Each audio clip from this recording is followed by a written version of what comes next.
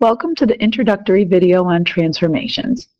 In this particular video, we're going to review some material from your 8th grade math class and maybe add just a little bit of new material in there as well. Remember that as you're watching this video, you want to make sure you remove all distractions from the room. Put your cell phone somewhere else, make sure your pets are located elsewhere so that you can focus and pay close attention as I move through the video. If at any point I may say something that does not make sense, you want to make sure to stop the video, rewind, and replay that part of the video. So first of all, what is a transformation? A transformation is going to be something that moves or maps something called a pre-image, and the pre-image is going to be the original or starting figure onto an image, and the image is going to be the new figure. So if I think about this in terms of start and end, the pre-image or the original is going to be where I started from, and the image is going to be where I ended up after the transformation has occurred. So in this particular case, they're showing us the smiley face, and they're showing us moving or mapping that smiley face onto a new smiley face. I would consider this my pre-image, my starting or my original figure that's been moved or mapped onto an ending image. So in this picture, the dotted smiley represents the pre-image or the starting place. The image is the solid smiley face, which is where the pre-image ended up as a result of the transformation. Now you probably remember from middle school that when we name transformations, we're going to name these using prime notation. So in other words, in this particular slide, A was mapped or slid down onto what I will call A prime. C was mapped or slid onto C prime. And B gets moved or mapped onto what I'm going to call B prime. So this prime notation is quite often used when naming transformations. Now, there are an infinite number of transformations that exist out there. We're going to focus on some this year that are kind of old familiar friends from years past. And that's what you see down at the middle of the page. So the types of transformations that we're going to focus on: a reflection, which is really just a flip over a particular line; a rotation, which is a turn around some point; and a translation is just a slide that contains no rotation or reflection. Now, because the reflection, the rotation, and the translation all result in images that are the same size as the original figure, these guys are known or called rigid motions. And this whole idea of rigid motion is so important that it has not just one name, but two. So rigid motions are also named or known as isometries. So again, if the image is the same size as the pre-image, we have what's called a rigid motion. The dilation, which you probably remember from middle school, keeps the same shape, but because it changes size, it is not a rigid motion, not an isometry.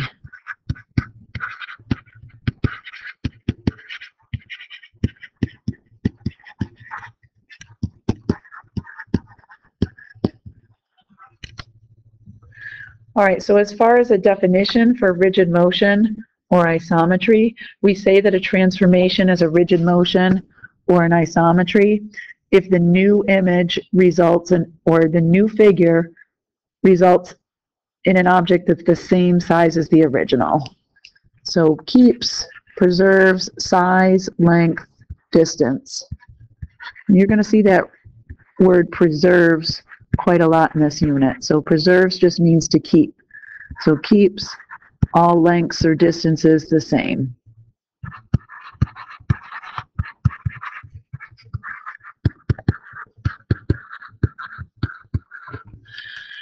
Now, when we're talking about rigid motions or isometries, there's really two different kinds.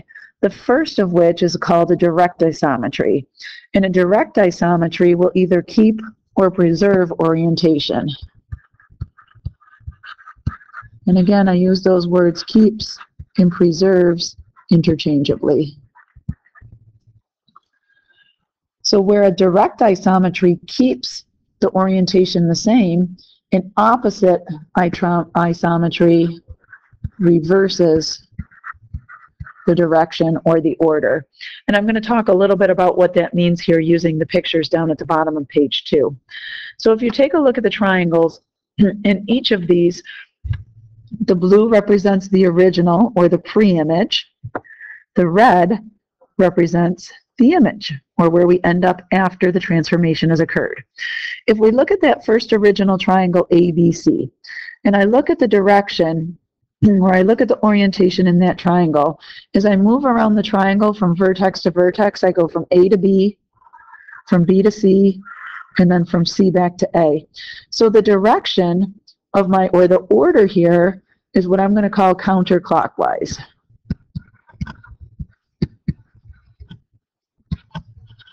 If I go look at what has happened after the transformation has taken place, in moving from A prime to B prime, and then from B prime to C prime, and then lastly from C prime to A prime, it's again counterclockwise. So notice that both of these, both the image and the pre-image, have a counterclockwise orientation or order.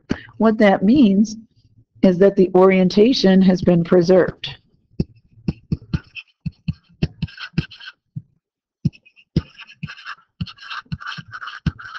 And because the orientation has been preserved, because it's the same direction in both, that's what makes this transformation a direct isometry. Let's go take a look at the example of the reflection here. If we look at the original, the pre-image, triangle ABC, and moving from A to B, and B to C, and then C back to A, again, we've got that counterclockwise orientation going on. But then when we go look at the new triangle, triangle A prime, B prime, C prime, and moving from A prime to B prime, and B prime to C prime, and then C prime back to A prime, now we've got this clockwise orientation going on. So because in the pre-image we had counterclockwise, and that orientation has been reversed or changed to be clockwise in the image, we say that orientation has not been preserved, or orientation has been reversed.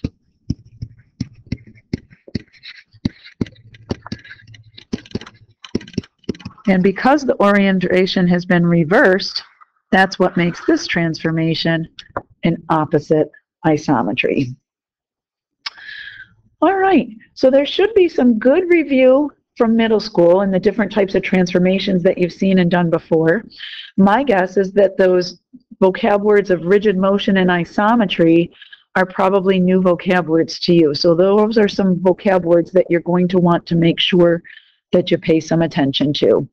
Like always, once you're done with the video, I'm going to have you flip up to the top of page 3. And once you flip up to the top of page 3, I want you to go ahead and summarize in your own words the most important ideas or takeaways from this video. And then go ahead and see if you can apply what you've learned in the video to questions 2 and 3 on page 3. Now, if you're having a tough time doing questions 2 and 3, that should be a key indicator to you that you didn't pick up the information that you need to know from the video.